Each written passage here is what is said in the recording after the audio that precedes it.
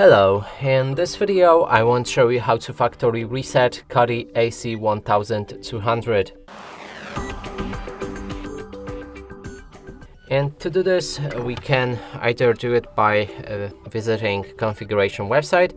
I've shown you how to do that previously, but in this case let's do it with the reset button. So take something thin like a seam ejection tool I have right here, and right next to the power source we have the reset. So click and hold it for 6 seconds. You can do it for 7 seconds just to make sure.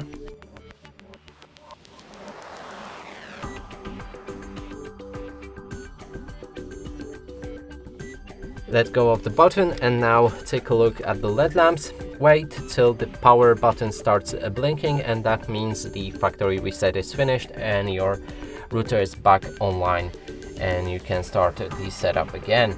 And that's it for this video. Hope you like it. Please consider subscribing to our channel, leave a like and a comment below.